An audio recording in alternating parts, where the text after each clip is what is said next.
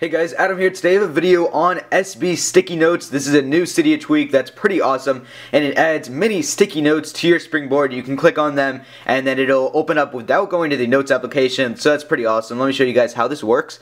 So once again, the tweak is called SBStickyNotes. That's one word found in the Big Boss repo by Frozen Sun. So this is an example of a sticky note that you can make, and the text of my sticky note is, "This is a test."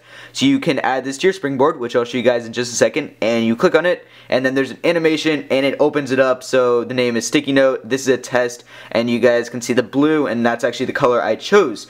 So how this works is this tweak adds an extra little toggle on your sticky notes application, and that's it right there. And when you click on that, you guys will see it adds it to your springboard. So I'll show you guys once again. There you go, you just click on it and now the sticky note comes up. So now going into settings, let me show you guys the customizing options with this tweak, and there's a few cool ones.